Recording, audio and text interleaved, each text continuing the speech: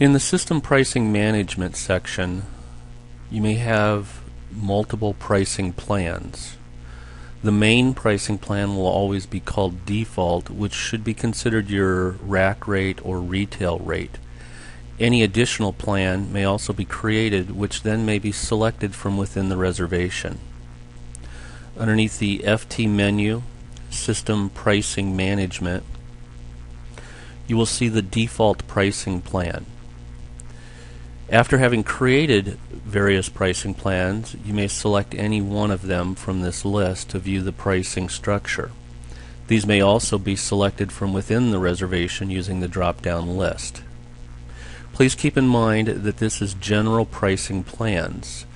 If it is a pricing plan that is specific to a customer or a client, that pricing plan should be created inside of the profile.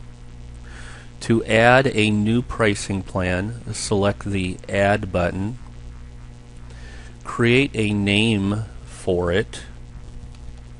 From here, you may copy over the values from any of the existing plans and then adjust accordingly, or you may copy none, meaning that you will have to completely recreate the pricing plan. These pricing plans may be used for items such as prom, weddings, out-of-towns, or other pricing structures that you may use. This is the System Pricing Management Custom Pricing area.